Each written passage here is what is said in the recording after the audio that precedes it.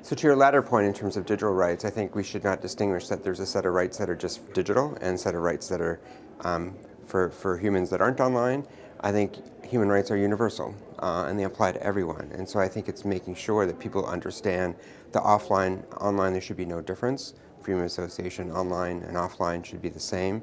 But I think it's just to connect people as to why these rights were put in. They were put in after great conflict, the timing of the IGF, especially after the 11th of November, the armistice after the First World War. There was a great suffering, and it was values that brought people together so history would not repeat itself.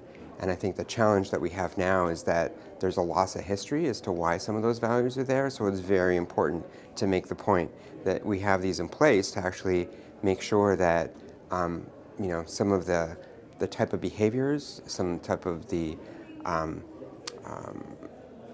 communications issues that caused the First and Second World War and other wars since then don't repeat themselves as well too. So I think it's not just what rights are there, but it's that the public be educated to realize that if we're not careful with what we say online, we can lead to the same consequences as not only World War I or World War II, but genocides like the case in Rwanda.